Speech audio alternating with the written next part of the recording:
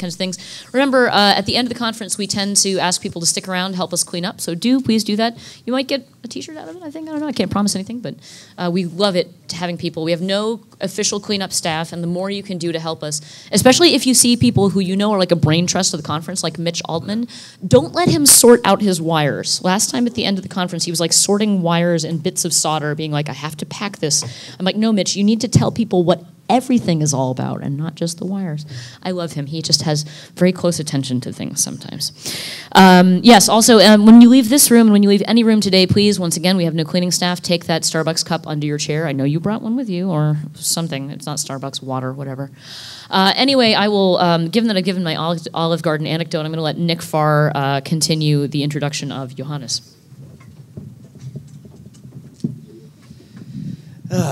All right, good morning. I actually have a couple of announcements of my own.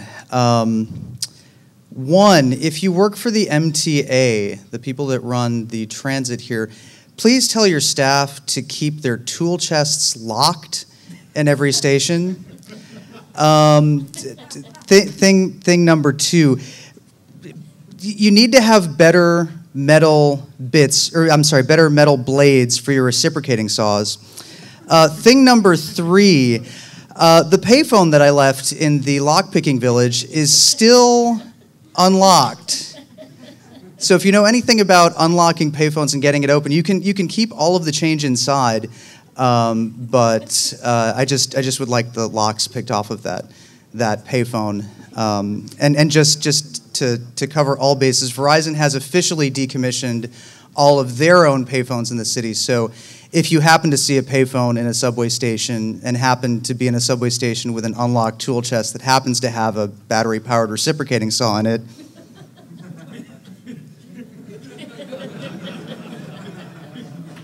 but no, I'm serious. I dropped off a payphone in the lockpicking village yesterday, and they have been working on it for a solid 14 hours, and they have not yet gotten it open.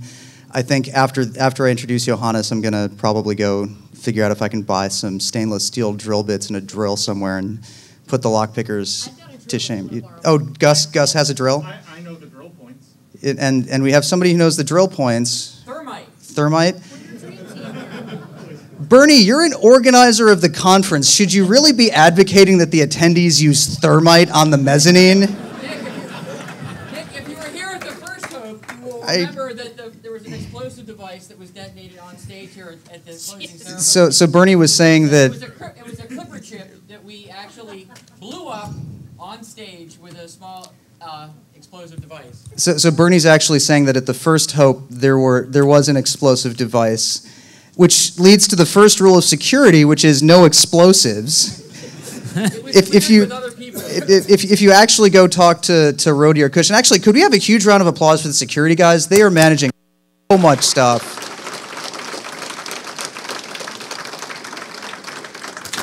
They are, in fact, protecting you from yourself, and that's really so. Well, I mean, the funny thing is that we had just a small little minor medical thing back here, and in addition to dealing with gigantic overflowing rooms from Snowden, anytime an attendee has some kind of medical problem or some kind of security problem, they do a really, really great job of dealing with that. And Rhodey and Cush and that whole crew is really awesome, and they deserve all of our love and support. But if you actually go down to the security team and ask them, they have a list of 7 rules that are obviously related to incidents that happened at previous hopes, and the first one is no explosives. So please don't use thermite on my payphone. But anyway, you're not here to hear me beg for people to open up the payphone. So the name of this talk is Fuckhackerfucks. And I forget the second part, but I think you get it from just an audience bashing. You get from the first part. And I've known Johannes I actually met Johannes right here in this room. 2006. In 2006. And you were sitting in the first row, and you're like.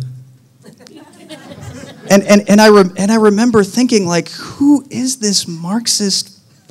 And doing all of these things, and then of course since then we've become neo-Marxist, but let's neo-Marxist. Of course, do not call a neo-Marxian Austrian a Marxist Austrian. Yeah. Or I could just call you a German. How about that? At least I'm not from Detroit. The bashing starts! The bashing starts! Don't kick a man while he's down, man. No, this is good, but I mean, where else did I learn how to use reciprocating saws in subway stations? I mean, anybody from Detroit, because, I was thinking just quick audience poll. But, I mean, you get the reference. I mean, actually, I don't want to be Cleveland, but that's... Yeah, poor Cleveland. So I think a lot of... I actually was hearing earlier on, people would come up to me. They think I know something. I had nothing to do with this conference this year. I decided to take the year off, and people are asking me, so Nick, what's up with that hacker roast that's happening at 1? I said, I don't know. I haven't looked at the schedule. I'm trying to get my payphone open. And then I see Johannes, and Johannes says, oh, are you coming to my talk at 1? And I'm like, yep, I knew exactly that. So Johannes has a portable microphone. He's going to be doing a very unconventional talk. It's his first talk without slides, actually. Is that right? That's true. That's true. Don't forget. No, unicorns. No, there will be unicorns. I promise you that. No. If we don't have any unicorns by 1:30, we will deliver unicorns. You're not running the conference. You can't offer that. It's the last day of the conference. I can offer whatever I want, because what are you going to do? Come find me tomorrow? I know where you don't live. All right, so he's going to be going throughout the audience. He has a lot of interesting stuff to say. The room's filling up. You guys know all the rules about aisles and stuff like that. If you have a free seat in the middle of the aisle, compress. Yeah, there's stuff here. Come forward. It might not help you anyway, because I might go to the back, but yeah. Yeah, so if you're at all afraid of Johannes, he might come to you directly. So please, everybody, a huge, gigantic Hope X round of applause for Johannes. Thank you. I'm actually not yet. Everyone, like the last 2 days, people came to me and said, like, I'm looking forward Sunday, the roast. I actually don't even know the cultural relevance of what a roast is. I Googled it and roasting. It's like when comedians roast other comedians and this and that. Okay, I'll try my best. I'll try my best to tell you why I all hate you. Or no, actually, I only hate you a little bit. But okay, let's say I'm interested in the great dichotomies of life. I'm interested in black and white and cats and dogs and love and hate. And there's a little bit of hate in here today. The main reason why I'm here is because I've been part of the hacker community, although some people do not consider me part of the hacker community. They just call me artist. They say, he's just the artist. He's like the crazy Austrian artist. But I've been part of the hacker community for quite some time, and there are some things that I just don't get. I just why is it happening all the time in the hacker community for 10 years now or 15 years now, and it's not changing. It's even getting worse and worse and worse and worse. And I want to spit it at you a little bit today. And then I'll feel better and get drunk. Okay, so first of all, the one thing that all hackers and hackresses should read, hacktrices or something, I don't know what the female version, hacktrices, I'll use that, is one book by a great, crazy German, and his name is Werner Herzog. Who knows Werner Herzog? Yeah, that's good. I love you already, you fuckers. Okay, so Werner Herzog is a great German director, and he made a couple of really great films, and one of those films is called Fitzcarraldo. You know Fitzcarraldo? Fitzcarraldo is one of the best films ever made. And the making of Fitzcarraldo. And this book in my hand is called Eroberung des Nutzlosen. That sounds like a war camp or something. No, it means... yeah, I'm from Austria. Austria is known for music and mass murder, so there you have it. Eroberung des Nutzlosen means the conquest of the useless. And it's a print of Werner Herzog's diary that he wrote while he shot Fitzcarraldo for 2 or 3 years. The basic idea of Fitzcarraldo is that there is a guy played by Klaus Kinski, and that guy wants to build an opera house in the middle of the fucking jungle. And there we have the first hacker relevance here, we are all people who want to build opera houses in the middle of the fucking jungle, yeah? So, some of us fail, some of us not, but that guy wants to build an opera house in the fucking jungle. He wants to do it with the money that he makes with rubber trade, but it doesn't really work. So he needs to drag a big boat, a ship, over a mountain range to another river. And that's the story of the film and how he tries to make money to build an opera house by dragging a ship over a mountain. Yeah? And the problem is, or actually the greatness of that film is, that Werner Herzog not only shot a film about that, he did it. He dragged a ship over a mountain range in the middle of the fucking rainforest somewhere. Yeah? And that's his diary, how he did that. Read it, you will never be the same again, I have to say. I have to tell you, because that tells so much about passion, about love, about hate, also about like the very fascism we confront ourselves with, like when our dreams suddenly become kind of like what they not should be, like the opposite of dreams, nightmares, where we confront other people with our own dreams who became nightmares and that kind of stuff. So please read it, The Conquest of the Useless. That's my opening remark here for the so-called roast, or let's call it 2,000 calories of Alfredo. Okay, so the first thing I see going on, and especially in the last couple of years, hacker culture is interestingly dominated, let's not call it dominated, but obsessed. Obsessed with one thing, and it's martyrdom. Martyrdom. And martyrdom in a strange combination with stardom. There are people, I mean, you pretty much saw it yesterday with Snowden. Everyone was cramming their stupid bodies into this tiny little room over there to see a virtual presentation of a guy who said the same things that he says all the time. And, you know, yeah. But it's Snowden. It's Snowden. He's Snowden. Snowden, I love you.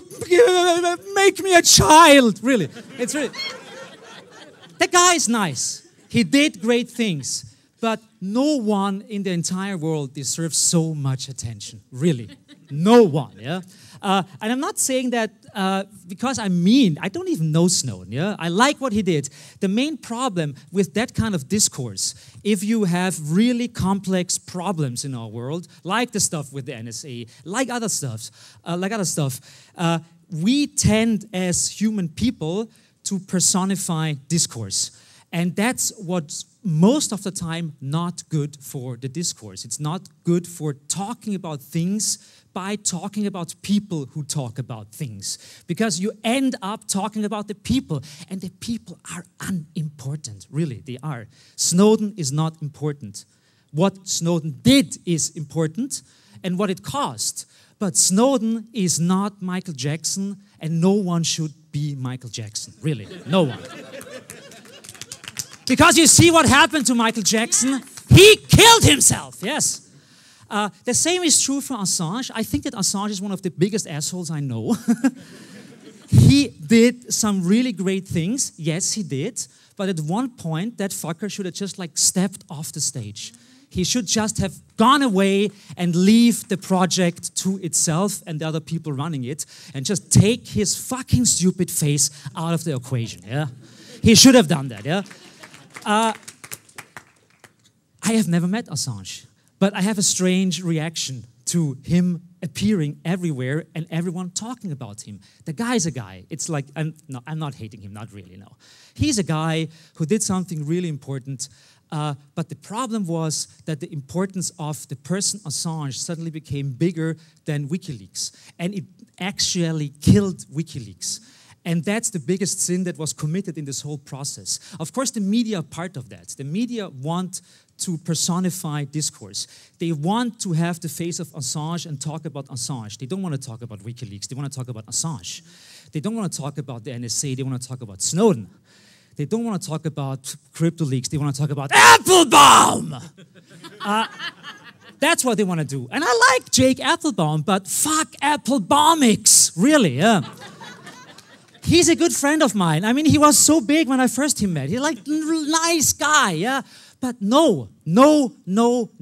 Because there is something weird going on in our brains if too many people are running after a person and saying, Jake, it's so great.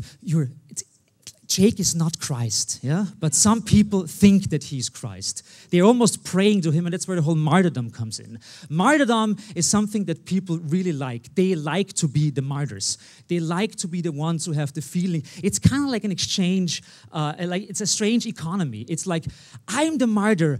I do all the wonderful things. I get kicked, I get fucked by the FBI and whoever else, but I'm doing it for you.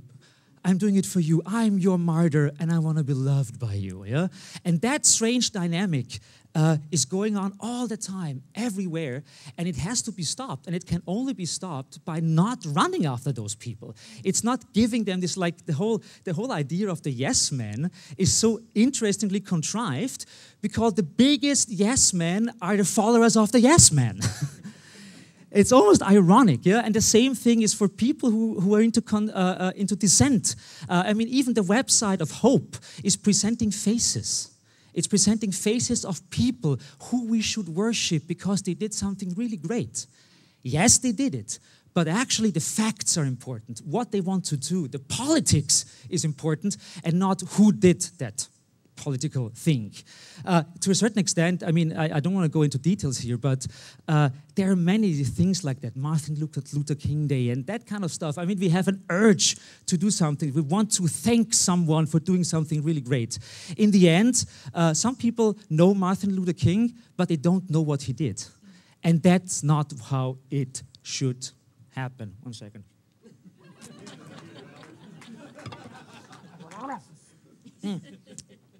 Okay, so we like worshiping. We shouldn't.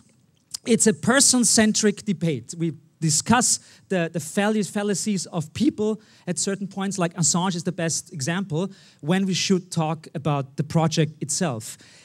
It's a debate about single people when it should be a debate about content and about theory and about themes. It's actually anti-topic.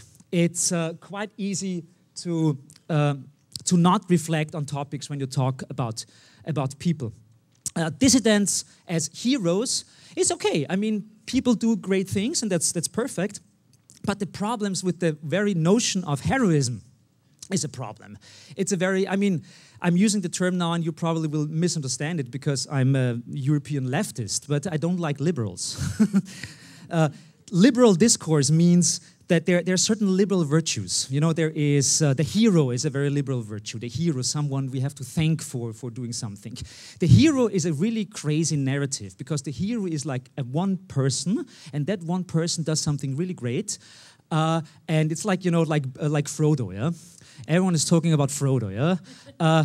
Nobody's talking about the other hobbits, and you know, like a struggle is always a struggle of people and groups, and usually not the struggle of one single person. Even the whole discourse about Aaron Swartz that is really, really super tragic is actually a discourse about the whole scene and people who did not support him or supported him or whatever it is. Yeah, of course it can be transported over the person very tragically, but that's not how it should be. So the story of the hero narrative is destroying a lot of good stuff out there.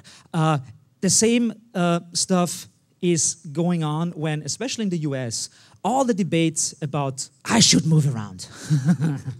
Yeah, so all the debates in the US are factually, in the US hacker scene, are, am I breaking your necks? Is it okay? Turn on. Move the chairs if you like. You can do that. It's okay. Yeah, it's okay. That's good. That's good. That's good. She got it! Yes, she got it. Okay. And it is about freedom. It's about the wonderful terms we have here. Freedom and liberty and constitution and we the citizens and all that kind of stuff. The main problem is that all those words mean nothing. In fact, they're all bourgeois crap. What is liberty? What is a freedom? Where is it? What's a fucking constitution? Can someone really explain what the fucking constitution is to me? The main problem is that we are, especially in the hacker scene, we like to point that out. I am a citizen. The NSA is doing bad things against me. I'm a citizen of the US. Nobody gives a shit, really. It's a fucking state in a fucking capitalist system. That's what it is, yeah? What do you expect to happen, yeah? Of course, you can say, like, I'm a citizen, I'm a proud citizen of the US, and I don't like what the NSA did to me, yeah? Yes. I mean, you know, like, capitalism is 200 years old, and it fucked everything up ever since. The very notion of freedom does not exist. The very moment I have to earn money to live makes me unfree. I'm unfree from the very second that I get born, you know? And fighting for something like freedom is almost like fighting for, I don't know, what is it? It is a strange term. We want freedom, we want liberty, we want the upholding of the Constitution. All of that stuff is just like that's templates, you know? Like, don't use those stupid templates. Nobody needs them, yeah? Talk about the basics. Talk about what that freedom means to you. And most people that I talk to find out that they actually don't mean what other people mean with freedom. Because I could talk to you and you say a completely different definition of what he believes is freedom than she believes that freedom is, yeah? And most discourses, especially in the hacker scene, are about words and terms and beliefs, and I could guarantee you half of the people in this room here do not agree with the other half of the room when they talk about terms like liberty and freedom and constitution and rights. I'm pretty sure about that, yeah? So we have to go back to the basics. It's not that easy. It's not that easy, and sometimes hackers make it very easy for themselves. Okay, so the next one is that hackers have a strange ignorance towards history. Many, many, many have. There is a narrow-sightedness, I would call it. Many people, especially young hackers, are not interested in what happened in the 90s, are not interested in what happened in the 70s. The whole debate about hackerspaces, I wrote a stupid pamphlet about it a couple of years ago. Of course, it didn't change anything. But hackerspaces are pretty much as a concept as old as the 1950s and 1960s, yeah? Still, people believe that they are reinventing the wheel. They believe that all the stuff that's happening right now, that like hackerspaces are like sausage fests with like 95% whale fuckers in there, yeah? Male fuckers, not whale fuckers, of course. Whale fuckers maybe, yeah? That's like, I mean, there is a background to that. It's not that that background is naturally rooted in hacker culture. Some of it is, yeah? But I mean, we live in a fucking patriarchy, that's why, yeah? And that's why certain jobs and certain segments of society are highly male-dominated, some are highly female-dominated, and this and that. And that. I'm not even talking about like transgender and that, I mean, oh my God, yeah. So the problem is that the historical dimensions of our movement, of the hacker movement, is most of the time completely ignored by hackers.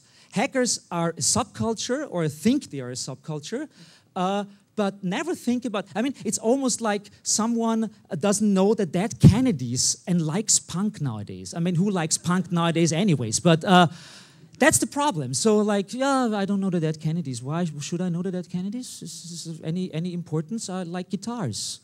Yeah, but that's boring. That's boring and doesn't lead us anywhere. Okay, so on a positive side, I have to say there's a reduction, I have to see in the last couple of years, of stupid infights. So you don't see people anymore walking around and like, I do not talk to you because you use Red Hat and I use SUSE or something like that. So like that kind of stuff is actually getting smaller and smaller and smaller, that like Linux distribution infights and that kind of bullshit, yeah? At the same time, I have to say, it transcended into something even worse, that people sometimes have quarrels about that they don't, like, if I would not understand the joke on your t-shirt, you would suddenly have, like, a grudge against me. I really had that a couple of times, that people, like, they were showing off their shirts, or I looked at their shirts, and I didn't understand it, and they would pretty much, like, walk away. Why is that? It's strange because, and the very core of that thing is that hacker culture and hackers like to create their specialness or their elitism in strange ways. And sometimes that elitism is even played out with jokes, you know, like, I get the joke, you don't get the joke, I'm better than you, okay? And that's not how it should be. So the t-shirt joke uproar, I would call it. It's, in a certain way, a misunderstanding of the concept of underground and subversion. Many hackers think that they are subversive, that they are underground. In fact, I actually believe, and I'm almost sure, that hacker culture is no underground or alternative culture anymore. Hacker culture is pretty much mainstream. Hacker culture and nerd culture is mainstream. Maybe alternative mainstream, but it is mainstream. What emerges out of that problem that you are part of a group of people that thinks it is underground, but actually got up to a point that they're at least alternative mainstream, is a problem in how the scene sees itself. An example. There's an example in Germany. It's a completely different field, and you don't know that guy, so I don't even name him. It's a German comedian, and that comedian was really popular in the 1980s. And he was a high critic of alternative mainstream culture, and he attacked that. So he was attacking the Greens in Germany, for example. I think his basic shtick was back to plastic or something like that. So he was, like he turned the stuff around. He was criticizing liberal mainstream for how hypocritical it was. Yeah, that guy is in the meantime one of the biggest and most important comedians in Germany, doing the same jokes like 30 years ago. For example, he's doing like pretty much racist jokes about Polish people and stuff like that. And he's doing that, of course, because he makes meta jokes about that we should not make jokes about Polish people, but he's making fun about people who make jokes about Polish people, but 95% of the audience just like don't get the meta. They just think he's making fun about Polish people. And that's a little bit the problem of subculture and subcultural discourses and grammars when they emerge into mainstream culture.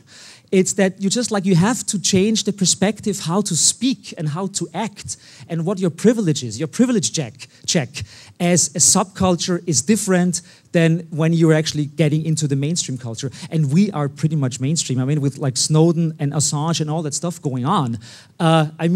The world is looking at us and what we are doing, and we should behave in a way like we are not in a punk club anymore. So if we compare the hacker scene with a punk club, we are not in a punk club anymore, and there are certain rules of behavior and certain rules of how we speak as groups and as individuals in the hacker community. It doesn't work anymore. It doesn't translate anymore, and that translation period is really, really harsh sometimes. Some elements of the whole misogyny and sexism in nerd cultures is part of that scene. The whole debate at the Chaos Communication Congress that lasted 2 years and DEF CON about creeper cards and all that kind of stuff. I'm not getting into details about that. But the main problem is that if people within the hacker community criticize things within the hacker community, they are being in a certain way outcast. They're outcastify people. Yeah? That means, oh, you're criticizing the hacker scene. You are running around with creeper cards. Although those people were part of the scene, suddenly members of the scene said, no, they're not. They're outsiders. So we are part of this group called hackers, and people come into this group and criticize us for things, but they're not even us.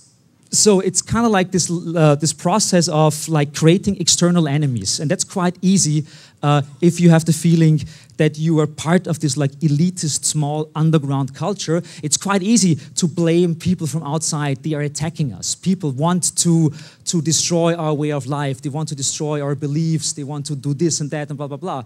And of course, most of the time, that's just not true. But it's this like standard way that like in the punk club, if like people come into the door and they don't look like punks, the punks will look at them and say like, what the fuck are you doing here? Yeah? In the meantime, like punks could at the same time not look like punks. You know what I mean? It's like the appearance, how we are, how we behave is not we're not a homogeneous scene. So please be aware of that. Okay. Next one. Thank you. Yeah. To a certain extent, sometimes we're fighting the wrong enemies. So sometimes within the scene, there are things going on that are sometimes worth fighting, but those fights are not being fought because there is a strange, like, no, we shouldn't do that. I mean, I would call that, sometimes we have to stick it to the stall man. Let's call it that way, yeah? So, the way is, sometimes it's really more important to have a discussion within the scene than, like in a political way, it's like people like to run around with big banners saying, I hate George W. Bush. Of course, no problem. Yeah, it's a quite easy way to do that. If people like to criticize stuff that's easy to criticize, and you criticize that stuff easily because you have a consent in the community. Sometimes there is consent in the community and about things, and that's the stuff we like to talk about because we want to like tap on each other's shoulder and say like, that's really nice. It's really great that you also hate George W. Bush. It's great, yeah. Sometimes it's probably better to talk about other things that maybe generate a little bit more drama and friction, but that's, I think, important, and that's why I would call that the Stallman problem. Okay, so the non-reflection of privileges, we definitely still have to talk about that, about ethnical problems, social and class problems, especially also class problems, and the problems of knowledge. Let's call it that way, that hacker culture is a culture that is based on knowing things. We are all people, we're all clever people, we have our levels of knowledge and things that we are pretty much like experts in. A problem emerges if that expertdom is being played out as elitism. And that's like one of the main problems, I think, in hacker culture is that the privilege of knowing something is exploited many, many, many times. So in hacker spaces, I've seen it many times. Hacker spaces should actually work as education centers, where I go because I want to learn something, and people are there that I can learn from, and the other way around. Most of the time, it's the same with like the t-shirt joke. It's like, I'm just taking something really silly. I know Python. Huh? What have you got? Huh?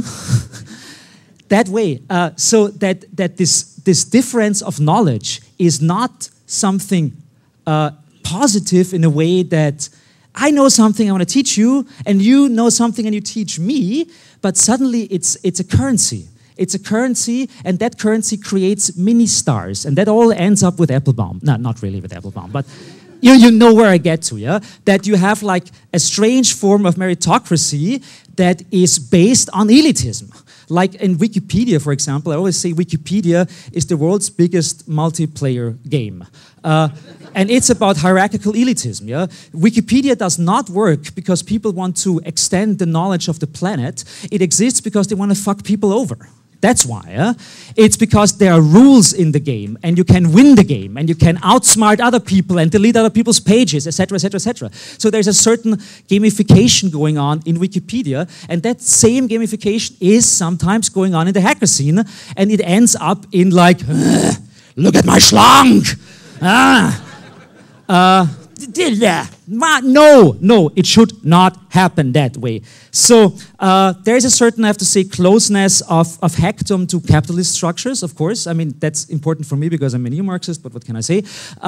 That it is no problem that like a security engineer, for example, is working for Google and at the same time is writing codes for the community and for the hacker scene.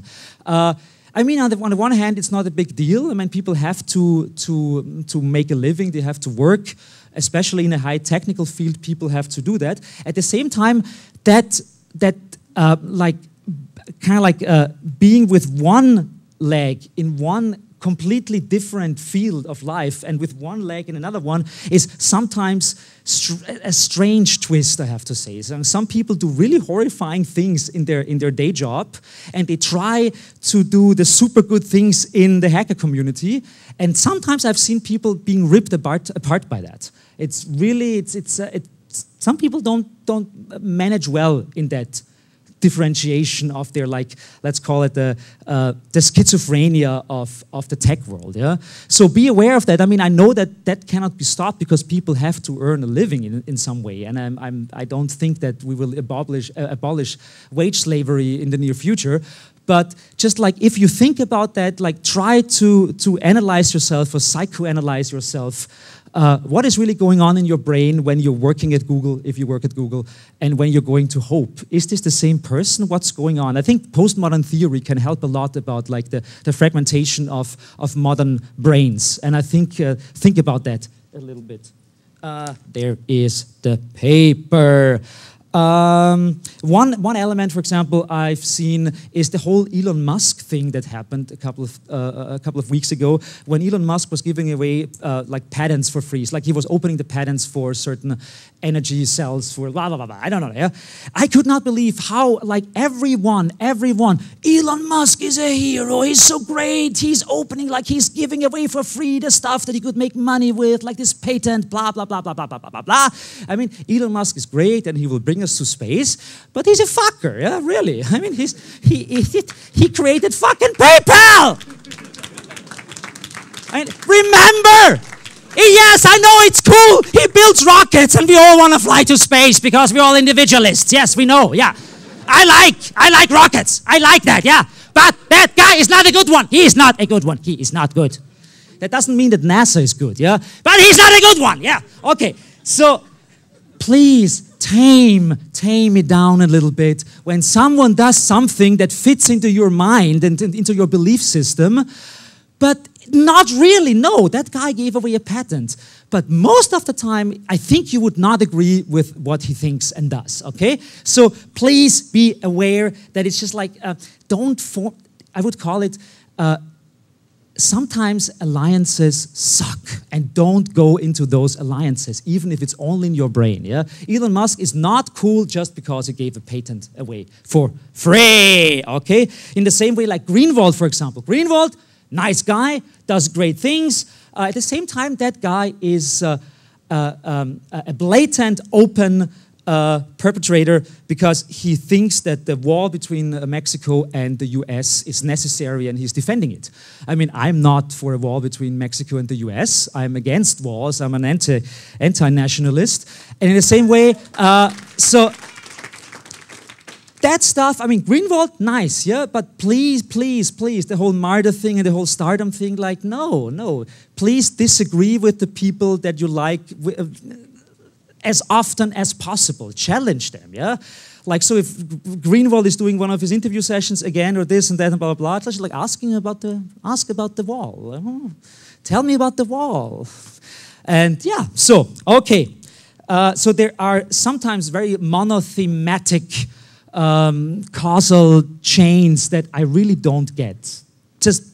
And that's maybe also related to the whole thing of like no history or historylessness, or people are not interested in complex things that go on. And sometimes it's really just easier to believe that 9/11 was an inside job. No, it was not. But you know, we like easy solutions and we like to form alliances with people we should actually sometimes not do. Even now, I'll just like say it again. I know that Israel can be really fucky, yeah? But that's not why you should be on the side of Hamas, you know. It's you know, that's the point, yeah. It's just like no. This weird liberal brains do weird things, and I do not understand them sometimes. Okay, so misogyny and exclusionism, check. Especially hackerspaces, check. Information-based economy, I talked about that a little bit. It's not about education, it's about elitism. Break it down. Teaching versus show-off, I already talked about that before. The sloppiness of definitions. I like definitions because without definitions, we are in the vast field of the structurelessness, the tyranny of the structurelessness. For example, for me, there is a significant difference between a hackerspace, a makerspace, a fab lab, and a co-working space. There is a difference, yeah. There is a difference. And no, it's not the same thing. It's not the same thing to call it a makerspace than calling it a hackerspace, or calling it a fab lab, or, my God, a co-working space. Don't touch that name. Don't touch it. Please do not, yeah. They're different things. It's just like, it's like saying like, yeah, you know, like, Marxism is like, I don't know, what? Yeah, something. It's probably more like Trotskyists are not Leninists or something like that, but that would be a little bit more to debate right now. But anyhow, what I mean with that is, please be careful in your discussions and how you present yourself, because everything you say is generating an effect. One example, we would not have the debate about privacy and email if email would have been called e-postcards from the very beginning. You know, that's the problem. By calling something, you evoke an image in your mind. And mail is something that's protected. But no, I mean, there is a difference between mail and email, yeah? And just by calling it email doesn't mean, like, people think that email is secure, but of course it's not. But people think it's secure because it's called email. Or the same thing, like global warming. If we would have called it atmosphere cancer from the very beginning, we would not have the debate right now. So be careful how you call things, because that stuff might stick forever, yeah? Like that stupid term of the black hole. Yeah, someone came up with the term black hole. It's not black, you know, it's whatever, yeah? So, especially in a field like yours, where every day stuff is being created, invented, named, just like don't call it Doge something. But like think about what the name of something means to people and what it conveys and what it will probably mean in 10 years and not now, okay? So I know memes are really nice and so, but I know that dogs will be really nice still in 10 years, but I know, yeah. Okay, good. Well, what do we have here? The sloppiness of definitions in all forms.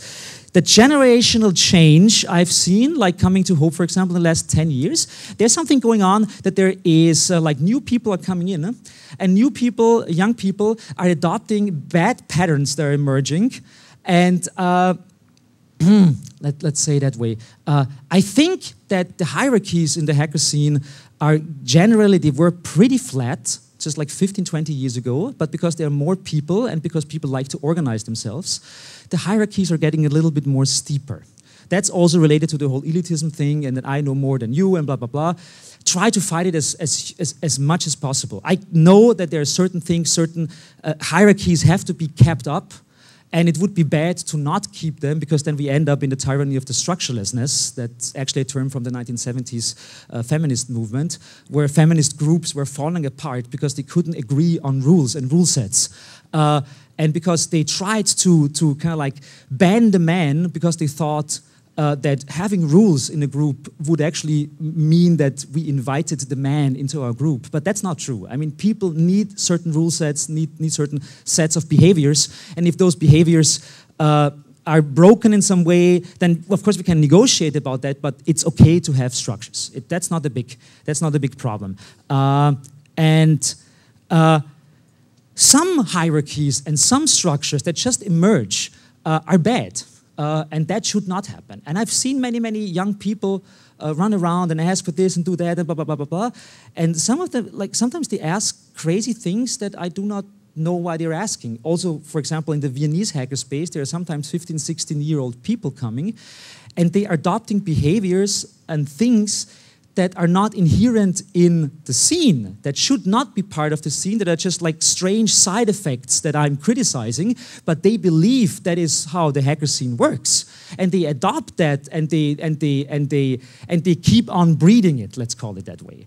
So think about the stuff that you're doing wrong and try to not teach people who come into the scene the same wrong beliefs and the same wrong things, yeah? Sometimes, of course, you have to be self-aware about that kind of stuff, yeah? But still, you are really teaching the next generation of people of our community, and sometimes you're doing it wrong, and that's not good. How much time do I have left, actually? I don't know. Okay, I'm ready. I'm going fast. Anti-theory. I don't get why so many hackers are so anti-theory. Is anyone actually in here, like, please, who says, like, I don't know, I'm not interested in theory. I don't think that theory helps me in my life and helps the hacker community. Anyone here?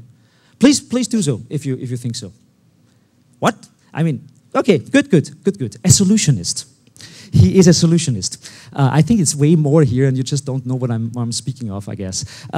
So what I mean is that, especially if, in the hacker community, there's a certain tendency to get shit done. Yeah. But sometimes it's good to think about the stuff before getting it done.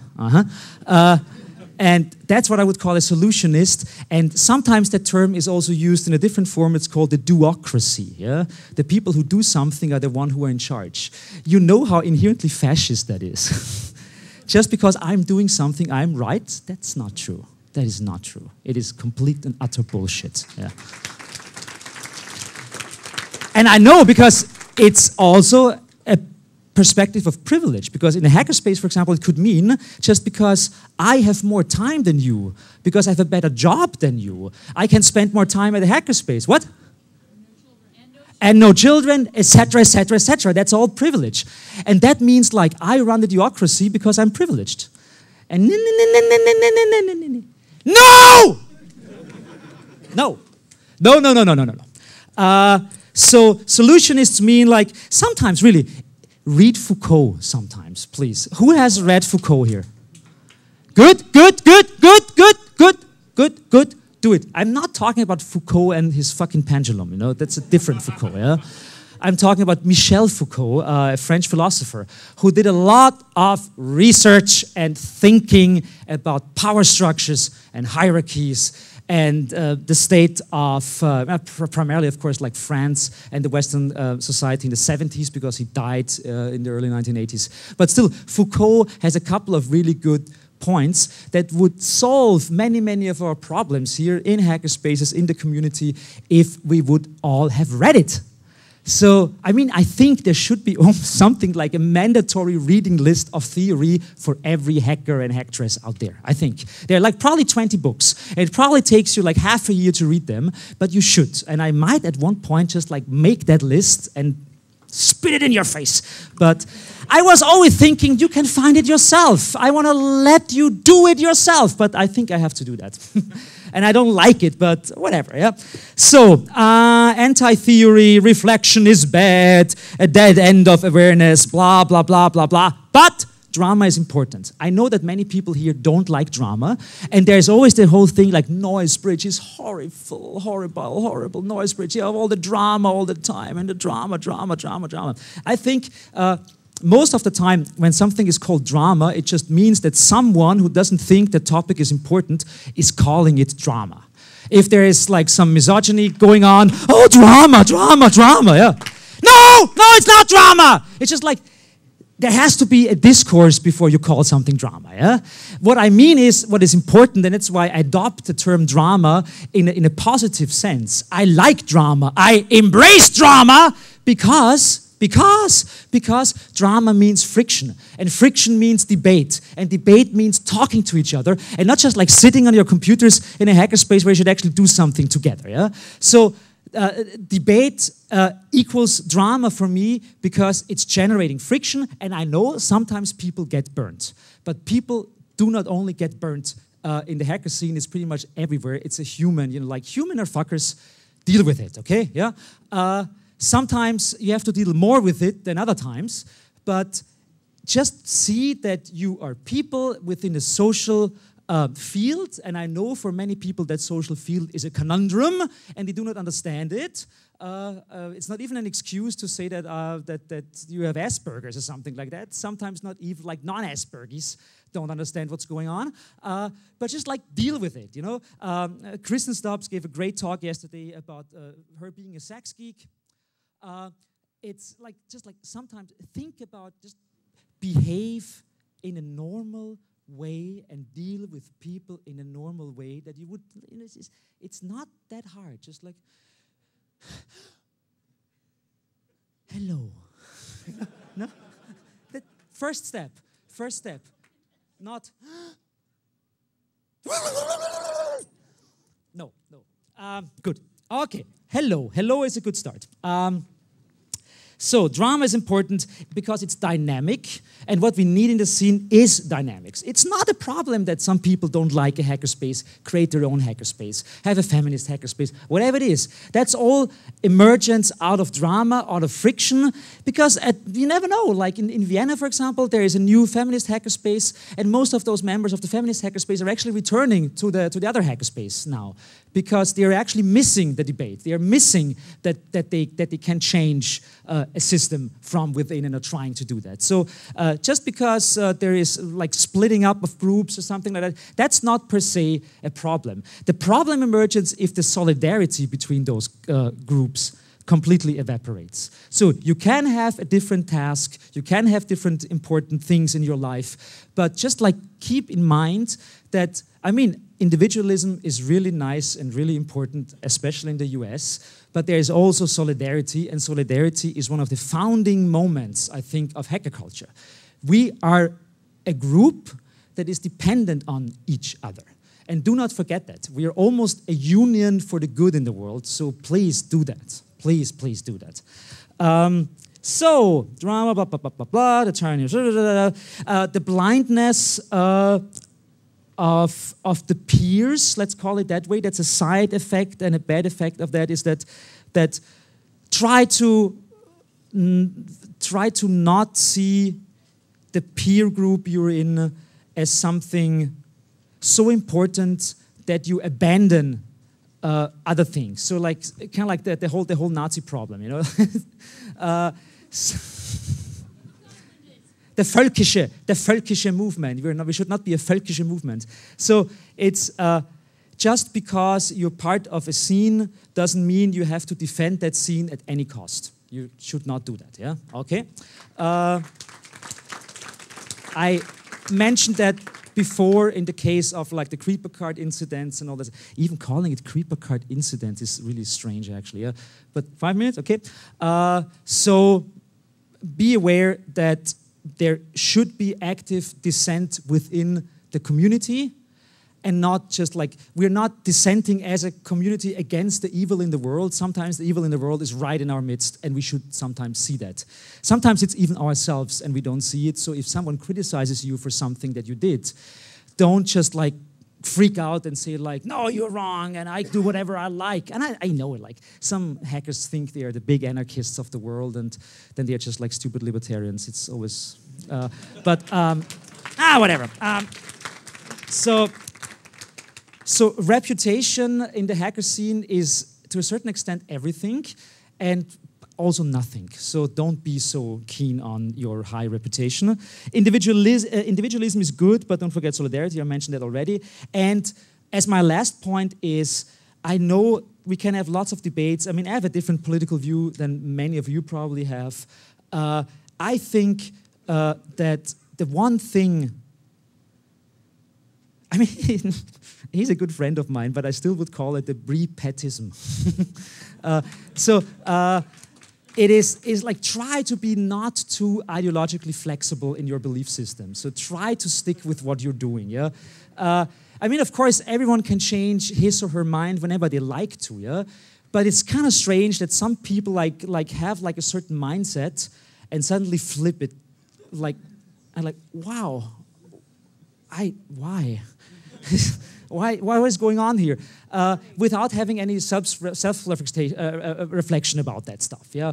Or that they are, I don't know. So I have to say, in a certain, let's call that also the friendly fuckover. So sometimes there are so many friendly fuckovers that I want to puke, okay? So try to be consistent a little bit sometimes, and make it easier for you and other people. Especially that's connected to the whole reputation thing. Like I understand if people want to make money. I understand that people want to create companies and this and that and blah, blah, blah. I understand that people want to protect things they created. But if you create something as part of a group, especially, for example, a hackerspace or an open source project, I mean, please have a debate internally. We all know that the open source scene and certain like collective processes, yeah, collective processes create friction in the sense of that people usually do not talk about who owns it, you know? Of course, officially, nobody owns that. Nobody owns an open source project. But people in their minds and in their thinking of it and how they perceive a project have a clear vision of that. Many people say like, I did most of that fucking kernel. Yeah? And the problem starts if another person says like, no, you didn't. You know? So really, like economy, especially economy of like social economy, is important. And talk about that beforehand. Because that stuff ends up in fights that are really horrifying and don't help anyone, is sometimes killing really wonderful projects. If you deal with that beforehand, it's almost like having sex. It's good to talk about something before you have sex. Well, while having sex, finding out that the other person does not want to be strangled, you might run into difficulties. So, before you start an open source project or any kind of collaborative project, talk about if the people want to get strangled. Yeah? Set up a rule set. How you are going to do that. It's so important. That's one of the most important things you can do in an open source project is talking about who wants to invest, what time, what energy, how should the project end up, how much time do we give each other. You know, everything that should take 2 days takes 2 years. It's, you know, yeah, that kind of stuff. So please, I think I'll end here with my little rant. And thank you that you're still here and don't feel too offended, hopefully. Thank you very much.